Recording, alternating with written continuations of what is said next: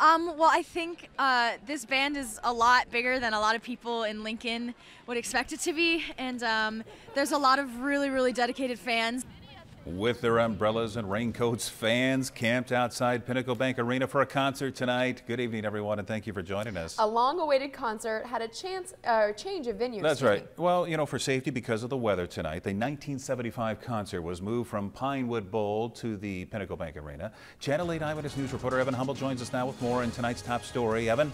That's right, Rod and Megan. The 1975 concert may have been moved indoors because of rain, but that sure didn't dampen spirits today. Originally scheduled for Pinewood Bowl, the 1975's concert had to be moved to Pinnacle Bank Arena. But that didn't stop nearly 100 fans from waiting outside in the chilly weather and rain for hours.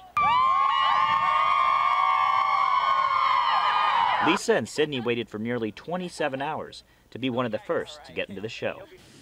I don't know, we've been looking forward to this concert since January, and we're best friends, so it's like we've been looking forward to this for so long. We've been looking forward to our bonding experience. I'm just been really excited to experience this with my best friend. A lot of really good friends so far. I mean, like, the weather's not as nice as we would have wanted, but it hasn't been as bad as I thought it was going to be, honestly. So for some, it was a new experience. This is my first concert, and I've been saving up for it.